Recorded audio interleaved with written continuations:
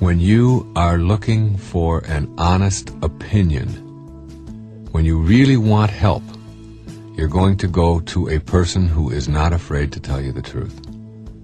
And while you know who the people are that you can go to when you want to be stroked, or when you want to be made to feel better, when you need help, and you need an honest, straightforward, truthful answer, you'll respect strength, not weakness. Weakness is saying the thing that makes somebody else feel good. Strength is operating from integrity, from authenticity, from honesty. And people respect that. I know in my own life when I really want to know what it is that I can do to improve something, I know that my wife isn't afraid to tell me that. There's a lot of people who are.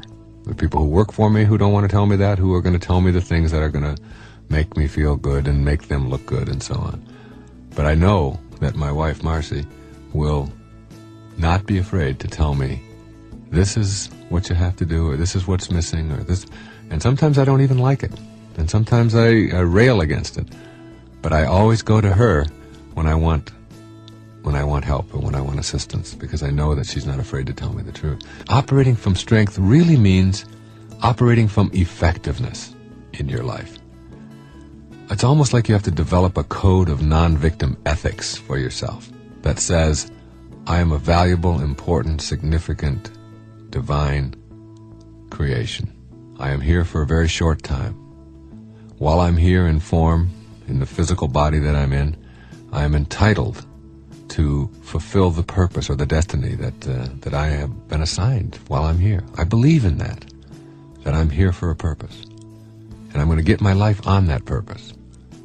And anyone or anything that gets in the way of that, as long as I can behave towards them in a moral and just and honest way, I can say to myself in my moral code of ethics, you do not have a right to interfere. No one has a right to interfere with anyone else's right to live their life the way they want to. No one. As long as you're not hurting anybody else in the process of operating from strength, as long as you're not interfering with somebody else's right to do the same, then whatever it is that you're doing is perfectly all right. You have to be what I think of as quietly effective. And the way that you are quietly effective is you do not teach people not to victimize you with words. Let me emphasize that. Words are not the tools of the quietly effective person operating from strength. It is behavior that counts. You teach people with your behavior how you want to be treated. And here we are, trying to pull our own strings and be our own person, and talking endlessly and ceaselessly and having these arguments and discussions, and it still goes on and it still goes on, and you still find yourself the victim, and you still find yourself picking up after others or not being respected or whatever it may be. There's an old saying, it's one of the secrets of the universe. I hear and I forget. I see and I remember. I do and I understand. And not one moment before. Doing is what teaches people how to understand you. So it is in the process of doing, when someone behaves towards you in a way that is to victimize you, and this is true of virtually everything. Somebody who is yelling and screaming at you, and whether it's your husband or your wife or one of your children or a clerk or whatever, and if you stand there and scream back, it's just words against words, and it doesn't mean anything. But if you leave quietly, leave the room and go into another room, you're sending a signal. I am too dignified and too valuable and too important a person. I think too much of myself to stand here or sit here and take that kind of abuse. So I will be leaving. And you don't have to say those words, you just do it. And in every single expression wherein you are victimized through conversation or through words, there is a way to teach people with your behavior that you are a person who operates from strength rather than weakness. The Queen of England, the President of the United States, the generals that are in the armed forces, the doctors who serve you, the very rich people who live in the fancy homes in the suburbs, the entertainers, the sports stars, all of these people, whoever they are, the movie stars, whoever these people are, they are no different than you. That's one of the great lessons I learned when I toured the country many years ago for this book and for Your Erroneous Zones, and met appearing on The Tonight Show many times, and then Dinah Shore Show and John Davidson, and all of these shows that were very, very popular at that time. And I met so many of the top stars in music and in entertainment and sports and the recording industry, and it was always interesting to me that none of them, these were the people that were your heroes. None of them were any better than I was. I remember what President Carter said when he was running for office, and they asked him if he thought he was qualified to run for president. He said, well, I really never thought I was until I met all the other people who were running, and then I felt I was just as qualified as they were. And that's always the effect that it has on me when I meet somebody who's in this high position of authority, and I meet them and I talk with them and I find out that they have the same difficulties and the same foibles and the same problems and the same pimples and the little blemishes, and they smell bad too when they wake up in the morning, and they're not any better or different than any of the rest of us.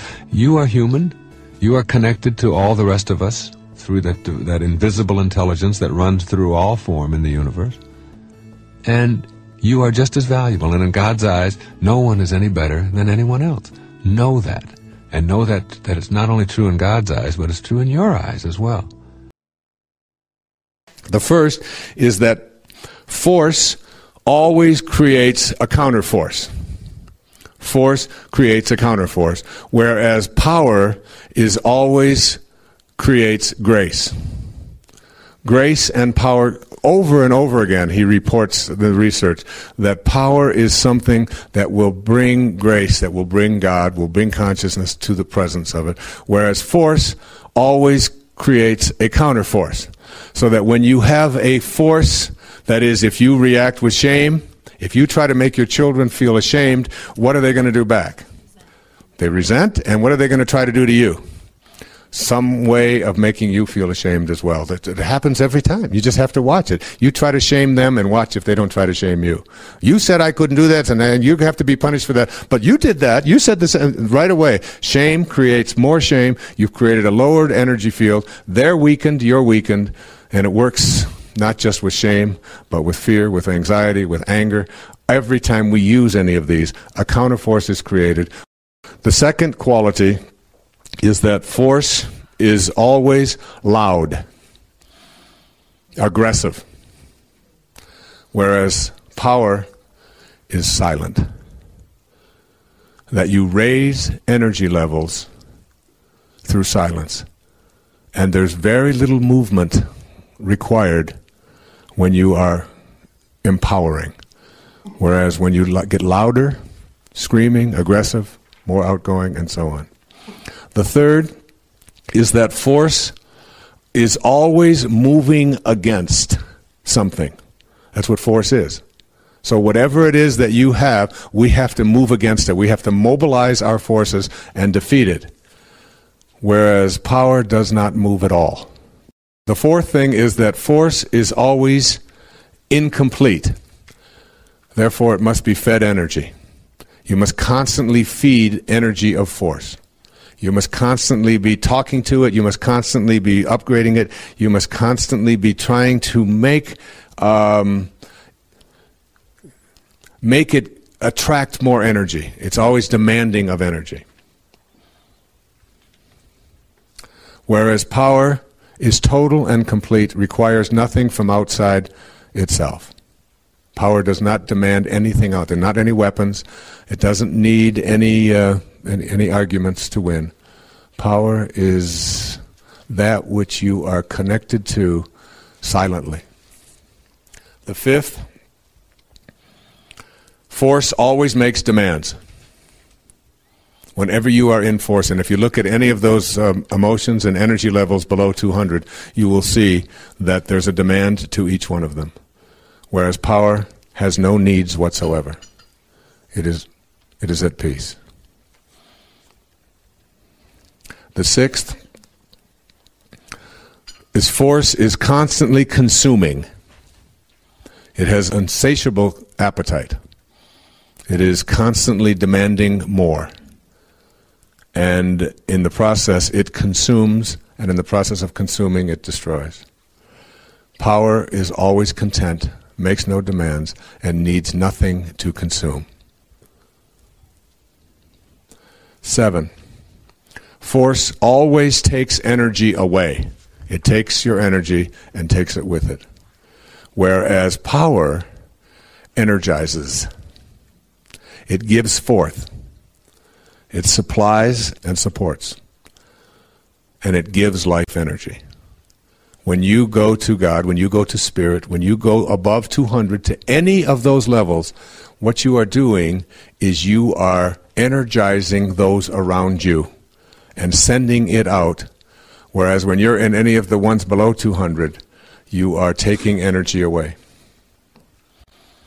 The 8th is that force is always associated with judgment and generally makes us feel badly about ourselves. Any of those emotions, any of those thoughts have to do with judging, and ultimately when you experience those thoughts or you're in the presence of someone who is using those thoughts, you will end up feeling badly or worse for the experience. Whereas power is associated with compassion, radical humility, and always makes us feel positive about ourselves. When you encounter someone whose thoughts are above 200, after that encounter, you will feel better for having been in their presence, based upon not just what you talk about, but even the feelings that you have. Whereas when you're associated with or around people who are using the techniques below 200, you feel yourself feeling badly, worse, and depleted of energy.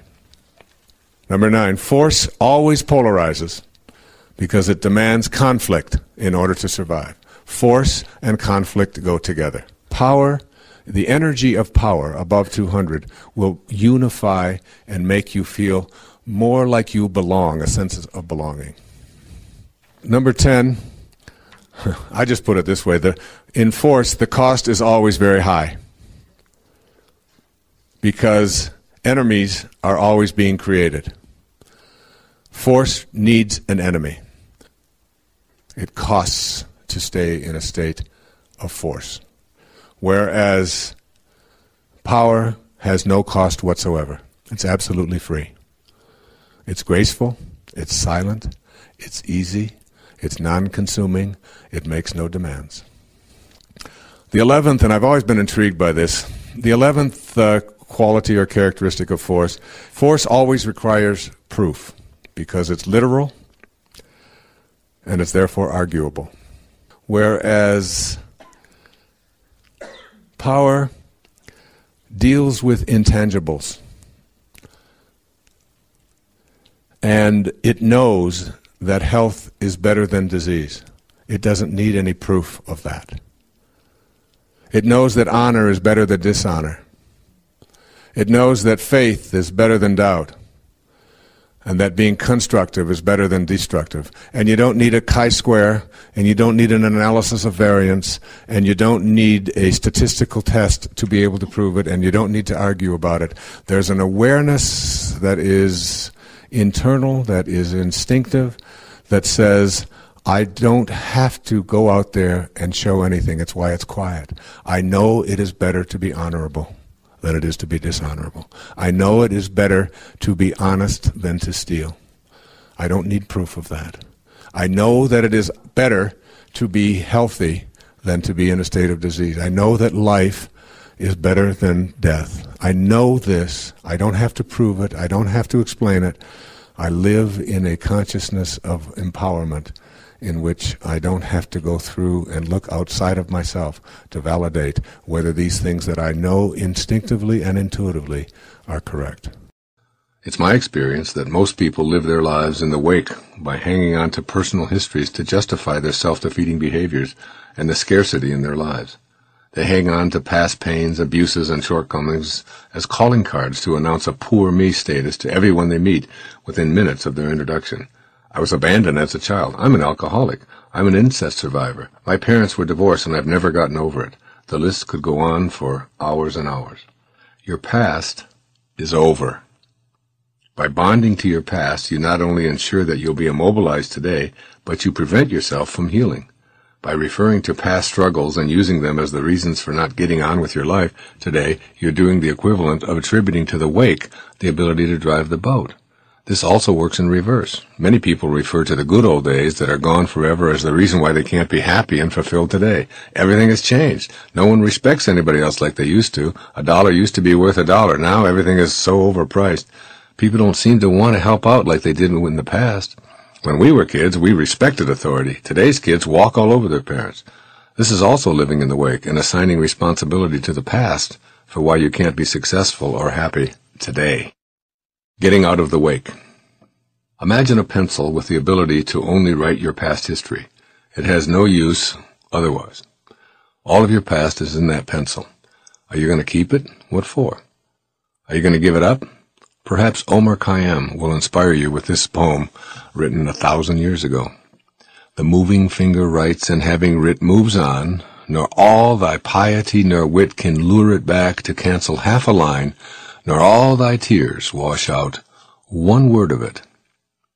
You can cry all night about the history in that pencil, all that it contains and all you wish you could erase or bring it back again, but all of your tears can't wash out one word of the past, as the poet-philosopher reminds you. You want to let go of your personal history that's symbolized by that pencil, but when you walk away from it, no matter how far you walk, you look back and there it is. You're ready to be rid of your personal history and to move fully into the present moment, but the pencil is always there when you look back. I suggest that you pick up the pencil and with compassion, allow the words, wounds, and pains of the past to be written, embraced, examined, understood, accepted, and loved for all that you've learned and experienced. The act of picking it up and embracing it will give you the strength to transform the past into song, poem, paint, or ritual if you feel called to do those things, or to throw it away in your unique way. Embracing your personal history. In a universe that's an intelligent system with a divine creative force supporting it, there simply can be no accidents. As tough as it is to acknowledge, you had to go through what you went through in order to get to where you are today, and the evidence is that you did. Every spiritual advance that you will make in your life will very likely be preceded by some kind of a fall or seeming disaster. Those dark times, accidents, tough episodes, periods of impoverishment, illnesses, abuses, and broken dreams were all in order. They happened so you can assume they had to, and you can't unhappen them. Embrace them from that perspective, with help if you need it, and then understand them, accept them, honor them, and finally retire and or transform them in your own way. I know someone who gives them a new job description.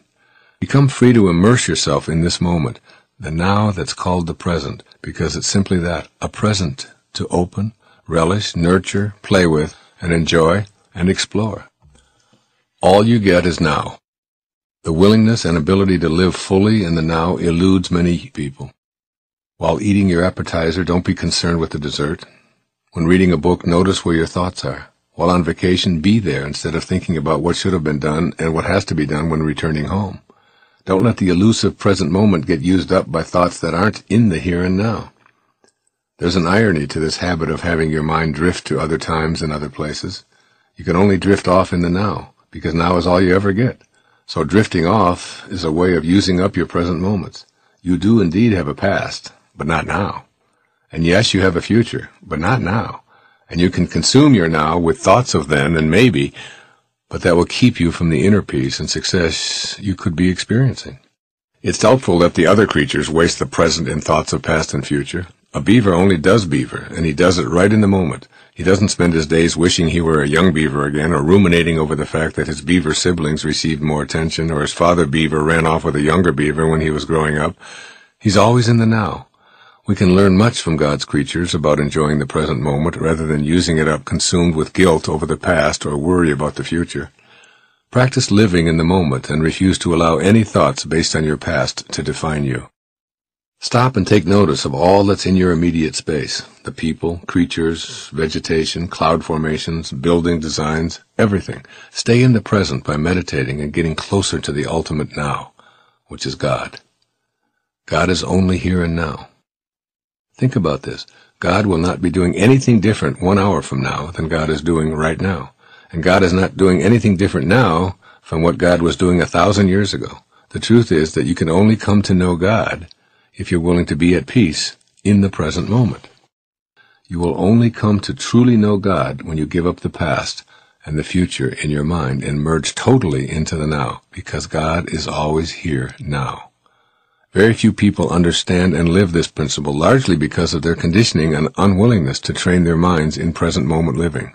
That's one of the reasons why I sometimes say that it's never crowded along the extra mile. On the extra mile, choosing inner peace and attracting success into your life while living in the present moment becomes a way of being. You can begin by releasing your personal history from your repertoire of available excuses for why you're not living in peace. Treat yourself as if you already are what you'd like to be. Whatever it is that you envision for yourself, no matter how lofty or impossible it may seem to you right now, I encourage you to begin acting as if what you would like to become is already your reality. This is a wonderful way to set into motion the forces that will collaborate with you to make your dreams come true. To activate the creative forces that lie dormant in your life, you must go to the unseen world, the world beyond your form. Here is where what doesn't exist for you in your world of form will be created. You might think of it this way. In form, you receive information. When you move to spirit, you receive inspiration. It is this world of inspiration that will guide you to access anything that you would like to have in your life. What it means to become inspired. Some of the most significant advice I've ever read was written more than 2,000 years ago by an ancient teacher named Patanjali.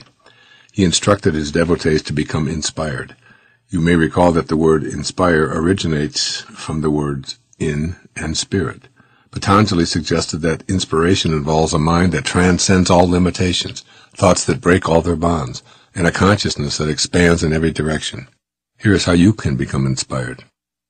Place your thoughts on what it is you'd like to become, an artist, a musician, a computer programmer, a dentist, whatever. In your thoughts, begin to picture yourself having the skills to do these things. No doubts, only a knowing. Then begin acting as if these things were already your reality. As an artist, your vision allows you to draw, to visit art galleries, to talk with famous artists, and to immerse yourself in the art world. In other words, you begin to act as an artist in all aspects of your life. In this way, you're getting out in front of yourself and taking charge of your own destiny at the same time that you're cultivating inspiration. The more you see yourself as what you'd like to become, the more inspired you are. The dormant forces that Patanjali described come alive, and you discover that you're a greater person than you ever dreamed yourself to be. Imagine that. Dormant forces that were dead or non-existent, springing into being and collaborating with you as a result of your becoming inspired and acting as if what you want is already here. By having the courage to declare yourself as already being where you want to be, you will almost force yourself to act in a new, exciting, and spiritual fashion. You can also apply this principle to areas other than your chosen vocation. If you're living a life of scarcity and all of the nice things that many people have are not coming your way, perhaps it's time to change your thinking and act as if what you enjoy having is already here. This doesn't involve deception, arrogance, or hurting others. This is a silent agreement between you and God in which you discreetly work in harmony with the forces of the universe to make your dreams become a reality.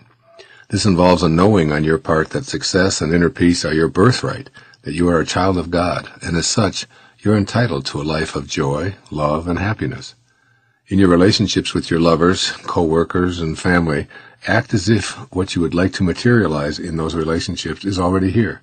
If you want a sense of harmony in the workplace, maintain a clear vision and expectation of this harmony. Then you're out in front of your day, seeing 5 o'clock arriving peacefully for everyone when it's still 7:30 in the morning. Each time you have an encounter with someone, your 5 o'clock vision pops into your head, and you act in a peaceful, harmonious way so as not to nullify what you know is coming.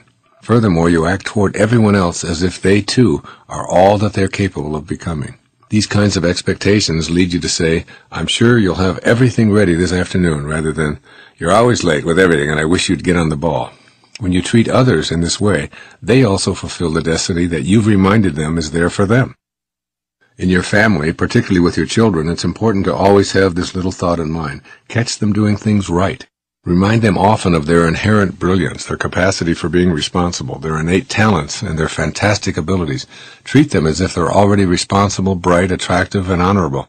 You are so terrific, I'm positive you'll feel great about your interview. You're so smart, I know you'll study well and do well on that exam. You're always connected to God, and God doesn't do sickness. You're going to feel much better tomorrow at this time. When you act towards your children, parents, siblings, and even more distant relatives as if the relationship was great and was going to stay that way, and you point out their greatness rather than their goofiness, it is their greatness that you will see. In your relationships to your significant other, whomever that may be sure to apply this principle as frequently as you can. If things aren't going well, ask yourself, am I treating this relationship as it is or as I would like it to be? So how do you want it to be? Peaceful, harmonious, mutually satisfying, respectful, loving? Of course you do. As such, before your next encounter, see it in those ways. Have expectations that focus on the qualities of inner peace and success. You'll find yourself pointing out what you love about that person rather than what they're doing wrong. You'll also see the other person responding to you in love and harmony rather than in an embittered way. Your ability to get out in front of yourself and see the outcome before it transpires will cause you to act in ways that bring about these results. This strategy for living works for virtually everything.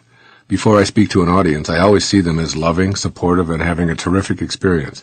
Before writing, I see myself with no writer's block, being inspired and having spiritual guidance available to me at all times. As A Course in Miracles reminds me, if you knew who walked beside you at all times, you could never experience fear again. This is the essence of inspiration, as well as seeing the future in terms of how you want it to be, and then acting exactly in that manner.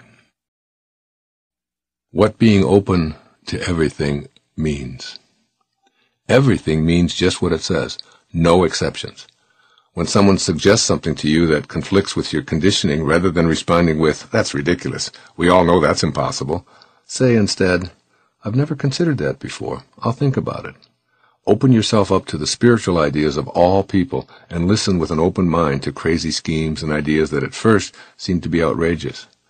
If someone suggests that crystals can cure hemorrhoids, that natural herbs can lower cholesterol, that people will eventually be able to breathe underwater, or that levitation is possible, listen and be curious. Let go of your attachments to what you've been trained to believe. Open your mind to all possibilities, because whether you believe something is possible or impossible, either way, you'll be right. How can that be true? Your agreement with reality and all that's possible determines what you'll become. If you're convinced that you can't become wealthy and famous or artistic or a professional athlete, a great singer, or whatever, you will act upon that inner conviction that prevents you from manifesting what you'd really like. All that you'll get from your effort is being right. When you need to be right, you're attached to your conditioned reflex of the way things are and always have been, and you assume they always will be. Releasing your attachments. Your attachments are the source of all your problems. The need to be right, to possess someone or something, to win at all costs, to be viewed by others as superior. These are all attachments. The open mind resists these attachments and consequently experiences inner peace and success. To release attachments, you have to make a shift in how you view yourself. If your primary identification is with your body and your possessions, your ego is the dominant force in your life. If you can tame your ego sufficiently, you'll call upon your spirit to be the guiding force in your life. As a spiritual being, you can observe your body and be a compassionate witness to your existence. Your spiritual aspect sees the folly of attachments because your spiritual self is an infinite soul. Nothing can make you happy or successful. These are inner constructs that you bring to your world rather than what you receive from it. If you think peaceful thoughts, you'll feel peaceful emotions, and that's what you'll bring to every life situation. If you're attached to being right or absolutely need something in order to be at peace or to be successful, you'll live a life of striving, yet never arriving. It's possible to have a burning desire, yet not have attachments. You can have an inner vision of what you intend to manifest and still detach yourself from the outcome. How? Consider this observation in A Course in Miracles. Infinite patience produces immediate results. It sounds like a paradox, doesn't it? Infinite patience implies an absolute certainty that what you'd like to manifest will indeed show up in a perfect order and exactly on time. The immediate result you receive from this inner knowing is a sense of peace. When you detach from the outcome, you're at peace, and you'll ultimately see the fruits of your convictions. Suppose you had a choice between two magic wands. With wand A, you can have any physical thing you desire by simply waving it. With wand B, you can have a sense of peace for the rest of your life, regardless of what circumstances arise. Which one would you pick? A guarantee of stuff or inner peace for the remainder of your life? If you opt for peace, then you already have wand B. Simply have a mind that is open to everything but attached to nothing. Let it all come and go as it will. Enjoy it all, but never make your happiness or success dependent on an attachment to anything, any place, and particularly any person. In all of your relationships, if you can love someone enough to allow them to be exactly what they choose to be, without any expectations or attachments from you, you'll know true peace in your lifetime. True love means you love a person for what they are, not for what you think they should be. This is an open mind and an absence of attachment. In essence, I'm urging you to stop taking your life so personally. You can end any and all suffering by reminding yourself that nothing in the universe is personal. Of course, you've been taught to take life very personally, but this is an illusion. Tame your ego and absolutely free yourself from ever taking anything personally. Keep these thoughts in mind, particularly when you feel lost or unsure of your purpose. My purpose is about giving. I'll direct my thoughts off of me and spend the next few hours looking for a way to be of service to anyone or any creature on our endangered planet.